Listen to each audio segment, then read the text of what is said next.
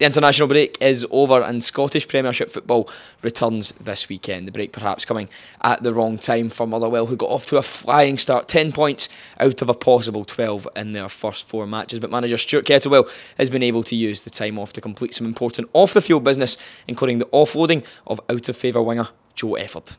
We never talk about it too much, and we managers don't get a lot of credit for it, but it's the financial side of it as well. Joe's one of the top, or was one of the top earners at the football club, and I'm immensely proud with the work that's been done over the summer in conjunction with the board, the chief executive, head of recruitment, myself, other members of staff at the football club, that we've managed to really kind of trim things down. Kettlewell continued by detailing the thankless task of a football manager on a shoestring budget. In my previous job, my job was to reduce a budget like you wouldn't believe, significantly reduce a budget.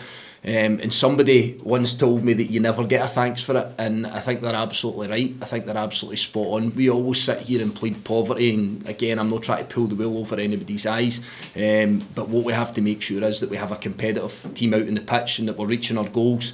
But all the while, football clubs have to have to exist. They have to run accordingly. So again, it's about me buying into that, but obviously trying to eke as much out of it as I possibly can.